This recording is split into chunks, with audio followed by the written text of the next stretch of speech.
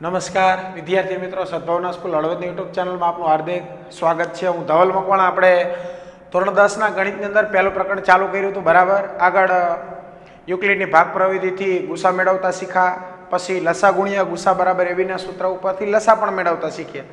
હવે આગળ આપણે વાત કરીશું અંક ગણિતના મૂળભૂત પ્રમેયનો, ધ્યાન આપજો, બરાબર। શેનું પ્રમેય છે? અંક ગણિતનું મૂળભૂત પ્રમેય। આ પ્રમેય આધારિત શું પ્રમેય પહેલા કહેવા માંગે સમજીએ, બરાબર। પછી એનો ક્યાં ઉપયોગ કરવાનો તો કે દરેક વિભાજ્ય સંખ્યાને, જો ધ્યાન રાખજો, કેવી સંખ્યાની વાત કરે છે? વિભાજ્ય। વિભાજ્ય સંખ્યા એને કહેવાય જેના તમે ભાગ પાડી શકો, ને અવિભાજ્ય સંખ્યા એને કહેવાય જેના ભાગ ન પાડી શકાય, બરાબર। એટલે કે દરેક વિભાજ્ય સંખ્યાને તેના અવયવોના ક્રમને અવગણી, એમ। એટલે કે આ વિભાજ્ય સંખ્યા હોય તેના ભાગ પાડવાના, ભાગ પાડો એટલે દરેક ભાગને એનો અવયવ કહેવાય, બરાબર। તો એ અવયવનો ક્રમ તમારે અવગણવાનો, એટલે અવયવના ક્રમને ધ્યાનમાં રાખવાનો નહીં। એવી અવિભાજ્ય સંખ્યાઓના ગુણાકાર તરીકે અનન્ય રીતે લખી શકાય। જો શું કીધું હે? વિભાજ્ય સંખ્યાના ભાગ પાડશો તો એના ભાગ એટલે એના અવયવ, એના ક્રમ સાથે લેવા દેવા નથી કે આગળ પહેલા બગડો આવવો જોઈએ, પાંચડો આવવો જોઈએ, સાત આવવો જોઈએ, એમ। આવી દરેક અવિભાજ્ય સંખ્યાના ગુણાકાર તરીકે અનન્ય રીતે લખી શકાય છે। અનન્ય એટલે એક રીતે લખી શકાય, એમ, બરાબર। તો લખવાનું કેવી રીતે? જો વિભાજ્ય સંખ્યા વિભાજ્ય હશે, એના શું પાડવાના? અવયવ પાડવાના। એના અવયવ પડે એ અવયવ તમે શેના તરીકે લખી શકો? તો કે અવિભાજ્ય સંખ્યાના ગુણાકાર તરીકે લખી શકાય। ઉદાહરણથી સમજીએ, તમને ઝડપી ખ્યાલ આવે। જો સંખ્યા 230 અવિભાજ્ય સંખ્યામાં તમને ખબર હોવી જોઈએ કોનો કોનો સમાવેશ થાય। અવિભાજ્ય સંખ્યાની શરૂઆત થશે 2 થી, બરાબર। 2 આવે, એના પછી 3 આવે, 4 નો આવે કેમ કે વિભાજ્યમાં થાય, જો એના ભાગ પડે 2 દુ 4, ખ્યાલ આવે। પછી પાછા 5 આવશે, 6 નહીં આવે કેમ કે 6 એટલે 3 દુ 6 થઈ જાય, અથવા 2 તરી 6 થઈ જાય। આગળ પાછા 7 આવશે, 8 નહીં આવે, 9 નહીં આવે, 10 નહીં આવે, 11 આવશે, સમજાય હે? તો આવી બધી સંખ્યાને અવિભાજ્ય સંખ્યા કહેવાય। તો 210 ના તમે ભાગ પાડો ને તો તમને ખબર પડે। જો ભાગ તમે નીચેના ધોરણમાં લસા ગુસા મેળવતા શીખાવો અને આમાં આવશે આ રીતે ભાગ પાડી દેવાનો, બરાબર, સીધી રીતે। ચલો આનો 2 વડે ભાગ આલશે તો 2 એકુ 2 થાય, 2 પંચા 10 થાય, 105 આવશે। હવે આનો 2 વડે ભાગ ન હાલે કેમ કે એકી સંખ્યા થઈ જાય, તો 3 વડે ભાગ હાલશે ને। ચલો 3 તડી 9 થઈ છે, 3 પંચું 15 થાય, રેડી। હવે 5 વડે ભાગ હાલશે, 5 સત્તુ 35 થાય, 7 એકુ 7 થાય। જો ખ્યાલ આવ્યો? તો સંખ્યા કઈ હતી? 210, એટલે કેવી સંખ્યા? તો કે વિભાજ્ય। એના શું પડ્યા? તો કે આ અવયવ કહેવાય। જો આ બધાના અવયવ કહેવાય। આ અવયવની અંદર તમારે જોઈ લેવાનું ગમે ત્યારે વિભાજ્ય સંખ્યાના અવયવ પાડો ને એટલે અહીંયા ક્યારેય વિભાજ્ય સંખ્યા ભૂલમાંય ન આવે। દરેક કેવી સંખ્યા આવશે? અવિભાજ્ય સંખ્યા જ આવે। જો 2 અવિભાજ્ય, 3 અવિભાજ્ય, 5 અવિભાજ્ય, 7 અવિભાજ્ય, અહીંયા ક્યારે ભૂલથી પણ વિભાજ્ય સંખ્યા આવે નહીં। એટલે કે આ 210 ને તમે અવિભાજ્ય સંખ્યાના ગુણાકાર તરીકે, એટલે કે આ 2 ગુણ્યા 3 ગુણ્યા 5 ગુણ્યા 7, જો 4 એ 4 કેવી સંખ્યા? તો કે અવિભાજ્ય સંખ્યા। અને ઈ અવિભાજ્ય સંખ્યાના શેના તરીકે લખો તમે? ગુણાકાર તરીકે લખી શકાય। આને કહેવાય અંક ગણિતનું મૂળભૂત પ્રમેય, કે દરેક વિભાજ્ય સંખ્યાને તમે અવિભાજ્ય સંખ્યાના શેના તરીકે મિત્રો? ગુણાકાર તરીકે લખી શકાય છે। ખ્યાલ આવશે? કોઈ પણ સંખ્યા હોય વિભાજ્ય લેવાની, એના આવી ભાગ પાડવાના, એટલે અહીંયા તમારે જોઈ જ લેવાનું, ફરજિયાત અવિભાજ્ય સંખ્યા જ આવે, ક્યારે આ બાજુ વિભાજ્ય સંખ્યા આવે નહીં। અને આને કહેવાય શું? તો કે 210 ના અવયવ છે। ખ્યાલ આવે? હવે આના આધારિત આપણે આગળ સ્વાધ્યાય ભણીએ, ધ્યાન આપજો આ બાજુ, બરાબર। ચલો આના આગળનું સ્વાધ્યાય આવશે, સ્વાધ્યાય 1.2, ધ્યાન આપજો। શું કીધું સ્વાધ્યાય 1.2 ની અંદર? કે નીચેની સંખ્યાઓને અવિભાજ્ય અવયવના ગુણાકાર સ્વરૂપે દર્શાવો। જો અવિભાજ્ય અવયવના ગુણાકાર એટલે આપણા અંક ગણિતનું મૂળભૂત પ્રમેય। ખ્યાલ આવે? નીચે તમને 5 દાખલા આપેલા, પહેલા દાખલાની અંદર રકમ એવું કહેવા માંગે કે નીચેની દરેક સંખ્યાને અવિભાજ્ય અવયવના ગુણાકાર તરીકે દર્શાવવાના છે। એટલે એનો મતલબ એવો થયો કે 140 ના ભાગ પાડવાના, એના ભાગની અંદર હંમેશા કઈ સંખ્યા આવી જોઈએ? અવિભાજ્ય। અને ભાગ પાડો એટલે અવિભાજ્ય જ આવે કેમ કે 140 વિભાજ્ય સંખ્યા છે। અંક ગણિતનું મૂળભૂત પ્રમેય લાગુ પડે અહીંયા। ખ્યાલ આવે? ચલો હવે અવિભાજ્ય સંખ્યાના અવયવ એટલે અવિભાજ્ય સંખ્યા તમને ખબર જ છે, 2 3 5 7 પછી 11 આવશે, આ રીતે 13। ખ્યાલ આવે? આવી બધી સંખ્યાના ગુણાકાર સ્વરૂપે જ દર્શાવવાનું છે આ બધી સંખ્યામાં સમજાય ને અવયવ પાડો એટલે આના સિવાય બીજો કોઈ અવયવ આવવો જોઈએ નહીં એમાં એનો મતલબ આપણે એવું બતાવ્યું કહેવાય કે દરેક વિભાજ્ય સંખ્યાને અવિભાજ્ય સંખ્યાના ગુણાકાર તરીકે દર્શાવ્યું કહેવાય અને આને કહેવાય અંકગણિતનું મૂળભૂત પ્રમેય ચાલો તો દાખલો ગણીએ એટલે તમને ખ્યાલ આવશે બરાબર દરેક દાખલાની અંદર જોઈ લેવાનું 2 3 5 7 11 13 આના સિવાય કોઈ અવયવ આવશે જ નહીં ક્યારે ખ્યાલ આવે ચલો પહેલો દાખલો ગણીએ 140 ના પહેલા ભાગ પાડવાના ભાગ આપણે આ જ રીતે પાડશું રેડી ભાગ ઘણા બધા અલગ અલગ રીતે પાડી શકાય આમે પાડી શકાય ડાયરેક્ટ ગુણાકારથી ખ્યાલ આવે તેમે પાડી શકાય અવયવ વૃક્ષનો ઉપયોગ કરી શકાય બરાબર ચલો વિભાજ્ય સંખ્યા એટલે પહેલા 2 વડે ભાગ હાલે જ કેટલા દુ 140 થાય તો કે 70 દુ પાછા 2 વડે ભાગ હાલશે કેમ તો કે 35 દુ 70 થાય ને 35 દુ 70 70 દુ 140 હવે એકી સંખ્યા એવી લખા 3 વડે ભાગ હાલે કે 5 વડે હાલે 3 વડે તો નહીં હાલે બરાબર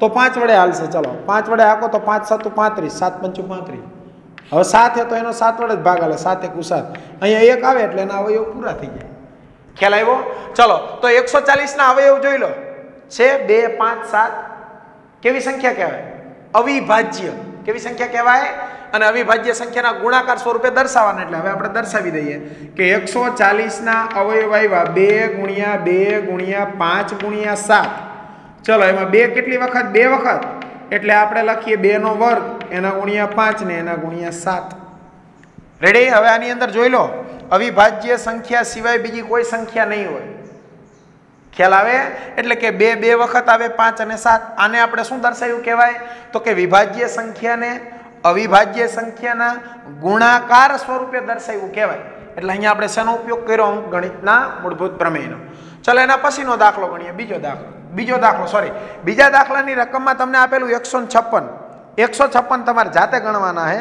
રેડી હવે આપણે આગળ વાત કરીશું દાખલા નંબર 3 ની ચલો ત્રીજા દાખલાની અંદર 3825 આપેલા 3825 એના પહેલા ભાગ પાડવાના ચલો આનો ભાગ પણ એકી સંખ્યા છે એટલે ડાયરેક્ટ આ 3 સાથે હાલશે કા 5 સાથે પહેલા ચેક કરીએ 3 આરે ભાગ હાલે છે ચલો 3 1 3 થશે 8 ઉતરે એટલે 3 દુ 6 થાય બરાબર 2 2 22 એટલે 3 7 21 1 5 એટલે 3 5 15 રેડી કેટલા આવશે 1275 ચલો પાછી એકી સંખ્યા એ પાછો 3 વડે ટ્રાય કરીએ 3 ચોક 12 થશે ને 25 તરી 75 એટલે ડાયરેક્ટ 400 ને કેટલા થશે 25 હવે 425 નો 3 વડે ભાગ હાલશે 425 ભાગ્યા 3 કરો નહીં હાલે કેમ કે શેષ વધશે 3 1 ને 3 થશે અહીંયા 1 વધશે 2 3 ચોક 12 5 નહીં હાલે ચલો તો હવે ડાયરેક્ટ 5 વડે ભાગ આપીએ ચલો 5 વડે ભાગ આપશો તો 5 8 40 5 વધ્યા પાયો કેટલા થશે 25 ખ્યાલ આવ્યો હજી પાછો આનો 5 વડે ભાગ આલે કેમ કે ઘડીઓ આવડે તે બધાને 17 5 85 થાય છેલ્લે 17 આવશે 17 1 17 આવડે એટલે કે આ 3825 હતા એને આપણે ભાગ પાડ્યા પણ ભાગની અંદર જોઈ લો 3 3 5 5 17 છે ક્યારે અહીંયા વિભાજ્ય સંખ્યા આવશે નહીં હંમેશા કેવી સંખ્યા આવશે અવિભાજ્ય સંખ્યા જ આવે તો એના ગુણાકાર સ્વરૂપે દર્શાવી દઈએ કે ભાઈ 3825 શું આવ્યું તો કે 2 વખત 3 આવ્યા 2 વખત 5 આવ્યા ને 1 વખત 17 આવ્યા માટે 3 × 3 એટલે શું લખાય 3 2 વખત 5 × 5 એટલે 5 2 વખત અને આ 17 1 વખત ખ્યાલ આવ્યો તો આ વિભાજ્ય સંખ્યાને આપણે શેના તરીકે દર્શાવી વિદ્યાર્થી મિત્રો અવિભાજ્ય સંખ્યાના ગુણાકાર તરીકે હવે આગળનો દાખલો જોઈએ આપણે એના પછીનો દાખલો નંબર 4 5000 ને કેટલા આપેલા છે 5 અને છેલ્લો દાખલો તમારે જાતે ગણવાનો ચલો 5000 ને 5 ના આપણે અવયવ પાડીએ ધ્યાન આપજો આ છે 5000 ને 5 હવે છેલ્લે 5 એટલે ડાયરેક્ટ 5 થી જ ભાગ હાલશે અહીં 1 આવશે અહીં 0 0 ને છેલ્લે પાછા 1 આવશે રેડી કેટલા આવશે 1000 ને 1 હવે 1001 નો ભાગ ડાયરેક્ટ 3 સાથે નહીં ઉપર 5 આવી ગયા એટલે હવે નીચે 3 ની શક્યતા નથી 3 તો નહીં જ આવે તો 5 પછી કેટલા આવશે તો કે 7 વડે ચેક કરીએ બરાબર 7 વડે ચેક કરશો એટલે 7 1 7 થશે 3 0 વધશે 7 ચોક 28 થશે 2 0 7 3 21 કેટલા આવશે 143 હવે 143 ના ભાગ ડાયરેક્ટ 11 વડે 11 × 13 કરો એટલે 143 જ થાય અને 13 × 13 ખ્યાલ આવ્યો તો 5000 ને 5 ના ભાગ પડ્યા શું ભાગ પડ્યા મિત્રો? તો કે 5 × 7 × 11 × 13. અહીંયા તમારે દરેક વખતે ચેક કરી લેવાનું છૂટી ક્યારેય વિભાજ્ય સંખ્યા ભૂલમાં નહીં આવે, કેમ કે રકમ જ લખ્યું હોય. અવિભાજ્ય સંખ્યાના અવયવ તરીકે જ દર્શાવવાની દરેક સંખ્યાને. આવશે ખ્યાલ? એટલે કહેવાનો મતલબ કે દરેક વિભાજ્ય સંખ્યાને તમે આ રીતે અવિભાજ્ય સંખ્યાના અવયવ તરીકે સરળતાથી શું કરી શકાય? દર્શાવી શકાય. હવે આમાં ઘણી વખત પરીક્ષાની અંદર વિકલ્પ તરીકે પૂછાય. એમાં એવું લખેલું હોય કે બે અવિભાજ્ય સંખ્યાઓ, આમ તો એવું લખેલું હોય કે અવિભાજ્ય સંખ્યાઓ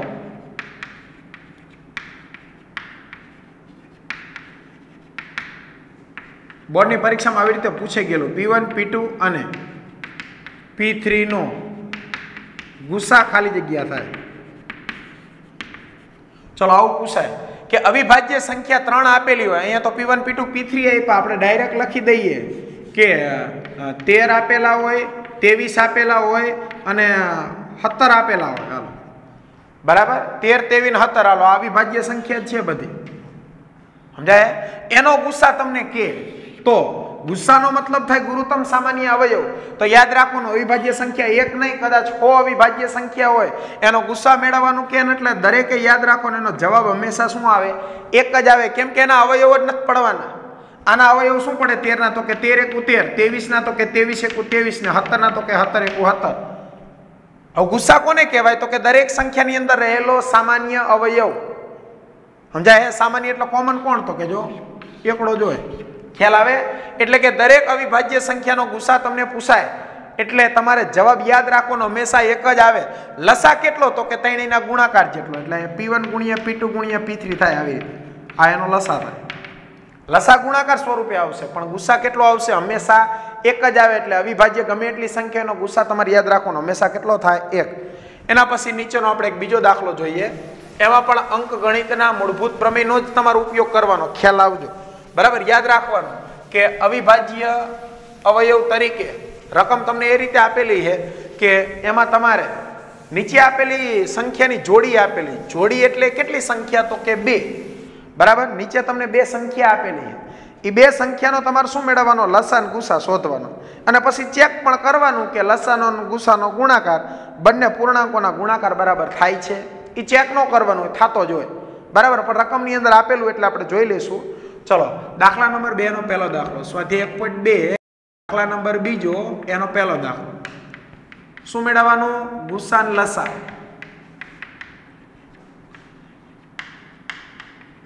ગુસા અને લસા શોધો. ચલો ગુસા અને લસા આપણે શોધવાનો છે. તો નીચે સંખ્યાની જોડીઓ આપેલી, એમાં પહેલો જ દાખલો જોઈએ આપણે. પહેલા જ દાખલાની રકમમાં આપેલું તમને 26 અને 91. 26 અને કેટલા આપેલા? 91. આ રીતે લસા ગુસા તમે નીચેના ધોરણમાં શીખી ગયા, ધ્યાન રાખજો. અહીંયા આપણે અવિભાજ્ય અવયવની રીતે જ લસા ગુસા મેળવશું.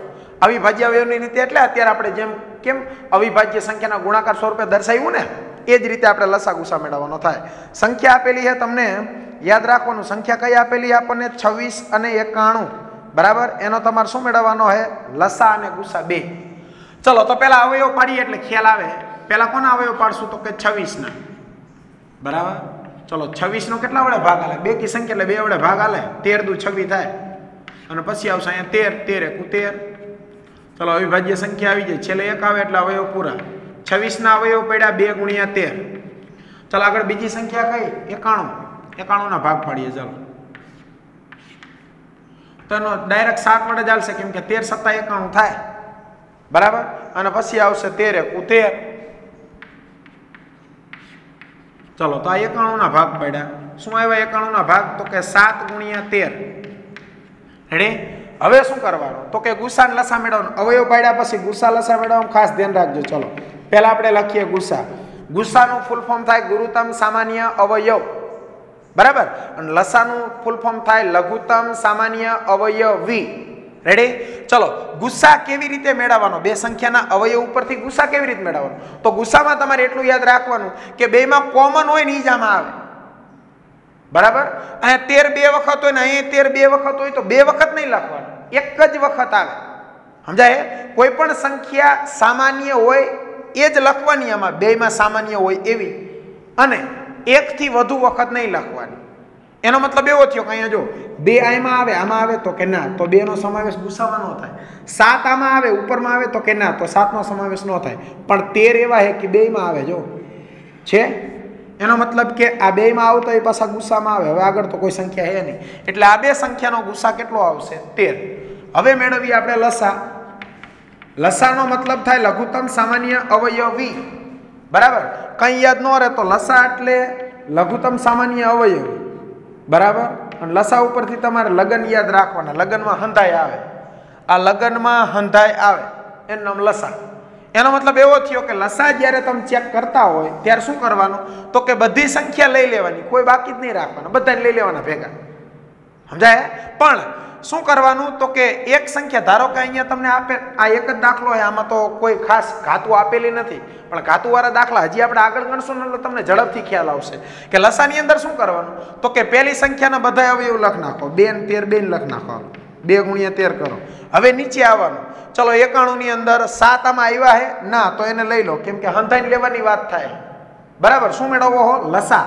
ચલો પછી 13 આવી ગયા તો કે હા, તો નહીં લેવાના. બાકી આની અંદર આવતી દરેક સંખ્યા, બધી સંખ્યા લઈ જ લેવાની. મોટી ઘાત વાળાને પહેલા પસંદ કરવાના. એનું કારણ છે કે આપણે લગ્નમાં હંમેશા મોટા હોય એને આગળ કરવા જ પડે. એટલે આમાં એવું જ છે, લસામાં મોટી ઘાત વાળાને પહેલા પસંદ કરવાના, નહીં તેના પર ખોટું લાગી જાય. સમજાય? એટલે લસાની અંદર શું કરશું? તો કે 2 ગુણ્યા 13 ગુણ્યા 7. રેડી? હવાનો ગુણાકાર કરો તો 13 સત્તા કેટલા થશે? 91. 91 ને ડબલ કરશો એટલે 2 અને 9 દુને 18. બરાબર, કેટલા આવશે? 182. એનો મતલબ કે આ જે સંખ્યાનો ગુસ્સા થશે 13 અને લસા થશે 182. હજી આપણે આગળ એક દાખલો ગણીએ એટલે તમને ઝડપથી ખ્યાલ આવશે કે આ લસા ગુસ્સા શું કહેવા માંગે. ચલો બીજો દાખલો જો. બીજા દાખલાની અંદર આપેલા 510 અને 92. જો અહીંયા એક વસ્તુ હજી તમને ચેક કરવાની કીધી, આગળ તમારે ચેક કરી લેવાની કે લસાનો અને ગુસાનો ગુણાકાર, એટલે તમારે 182 નો અને 13 નો ગુણાકાર કરવાનો. એ કોના બરાબર થાય? તો કે a ગુણ્યા b 26 ગુણ્યા 91 બરાબર. એ જ થઈ છે. દેખીતું જ છે કે અહીંયા 13 છે. બરાબર, આમાં 13 હોય, 13 તું 26, બગડો આમાં નાખી દો. 91 દુ 182. કોમન ઈ જ છે. હવે રેડી? ચલો હવે બીજો દાખલો જોઈએ. બીજા દાખલામાં આપેલું તમને 510 અને 92. ચલો 510 અને 92. ચલો આના પણ તમારે શું પાડવાનો? લસાન ગુસા શોધવાનો. તો પહેલા અવયવ પાડી દઈએ. 510 ના અવયવ પાડશું પહેલા આપણે. આ 510 બેકી સંખ્યા 2 વડે ભાગ હાલશે. બરાબર, 250 ને 5 255 થશે. 2 વડે ભાગ આખો એટલે કેટલા આવે? 255. હવે એકી સંખ્યા આવી એટલે કદાચ 3 વડે ભાગ હાલશે. 3 8 24, 1 5 એટલે 3 5 15. પાછો હવે કેટલા વડે ભાગ હાલશે? તો કે 5 વડે. કેમ કે 17 5 85 થાય, 17 1 17. ખ્યાલ આવ્યો? એટલે આ કોના ભાગ પાડ્યા આપણે? 510 ના. ચલો 510 ના ભાગ અહીંયા લખી જ દો કે 510 બરાબર કેટલા? તો કે 2 ગુણ્યા 3 ગુણ્યા 5 ગુણ્યા 17. છેલ્લે આપેલા 92. 92 એટલે બેકી સંખ્યા પહેલા 2 વડે ભાગ હાલે. 46 દુ 92 થઈ છે. 6 દુ 12, 4 દુ 8 ને 1 9. પાછા 2 વડે ભાગ હાલે, કેમ કે 23 દુ 46 થાય અને છેલ્લે 23 એકુ 23. ચલો રેડી? 92 ના ભાગ લખીએ તો કે 92 ના ભાગની અંદર બગડો કેટલી વખત આવે? 2 વખત, એટલે ડાયરેક્ટ લખ દો 2 નો વર્ગ. એના પછી આવશે 23. ચલો ખ્યાલ આવ્યો? હવે આપણે શું મેળવવાનું? તો કે પહેલા ગુસા મેળવવાનો. ગુરુત્તમ સામાન્ય અવયવ. ચલો બેમાં કોમન આવતું કયું? તો કઈ એક વખત બગડો આવે. અહીંયા 2 વખત છે, પણ 2 વખત બગડો એટલે મૂળ તો આમાં લખાય ને 2 ગુણ્યા 2. તો બગડો આમાંય આવે ને આમાંય આવે, તો એ ગુસ્સામાં આવે, એટલે અહીંયા લખી દેવાના 2. પછી ધ્યાન રાખજો, બગડો 2 વખત આવે છે તો બગડો 2 વખત અહીંયા લખવો એવું જરૂરી નથી. ગુસ્સામાં તમારે એટલું જ યાદ રાખવાનું, બેમાં કોમન અવયવ આવે, ઘાત ઉપર કોઈ ધ્યાન રાખવાનું નથી ખાસ. સમજાય? બરાબર, તો બગડો આમાં 1 વખત આમાં 1 વખત કોમન બેમાં હોય ને એટલું જ ગુસ્સામાં આવે, એવું યાદ રાખવાનું. અને લસાઈમાં હંધાય આવે. બરાબર, ચલો એટલે કે લસામાં બધાય આવશે. ચલો તો લસામાં શું કરવાનું? તો કે પહેલા તો પહેલી જે લાઈન હોય તો આખી લખી જ દેવાની, આખું બંધ કરીને આવે જ તે બધા. ચાલો રેડી? હવે શું કરવાનું? તો કે નીચેની લાઈનમાં પછી આવવાનું બીજી સંખ્યામાં. અહીં બગડો 2 વખત, અહીં 1 વખત, એટલે કે આ મોટી ઘાત છે. જો સમજાય? લગનમાં મોટાને પહેલા કરવાના, એટલે પહેલા મોટાને લખી દેવાના. બગડાની 2 ઘાત આવશે. આગળ આમાં હવે બીજી સંખ્યા કઈ આવી? તો કે 23. 23 આમાં આવે જોવો તો કે ના, તો 23 પાછા લખવાના. ખ્યાલ આવ્યો? અને હવે તમારા બધાનો શું કરી દેવાનો? ગુણાકાર. આ બધાનો ગુણાકાર કરશો ને એટલે આપણો જવાબ આવશે 23,460. કેટલો જવાબ આવશે? 23,460. આ તમારો શું બનશે? લસા. કઈ બે સંખ્યા? 510 અને 92. લસા ફરી વખત સમજાવ, ધ્યાન રાખજો. ગુસામાં બેમાં એક સરખું હોય ઈ જ આવે, લસાની અંદર બધાય આવે. બે સંખ્યા હોય ને એટલે શું કરવાનું? પહેલી સંખ્યાના બધાય હોય એવું લખી જ દેવાનું, પછી નીચેની સંખ્યામાં આવવાનું કે આમાં હોય બરાબર એવા કોઈ બાકી તો નથી રહી જતું ને. તો જો આમાં બગડો બે વખત હોય, એક વખત, એટલે એક વખત બગડો બાકી રહી ગયો. અને મોટી ઘાત તો હંમેશા પહેલા લખવાની જ તે, સમજાય? પછી કોણ? તો કે હજી 23 બાકી, તો એને જોડ દેવાના છેલ્લે. ખ્યાલ આવે? તો આ થયો તમારો લસા. કેટલો આવશે? 23,460. હવે છેલ્લો એક દાખલો ત્રીજો બાકી છે. એમાં આપેલા તમને 336 અને 54. આ એક દાખલો તમારો હોમવર્કમાં જાતે ગણવાનો રહેશે.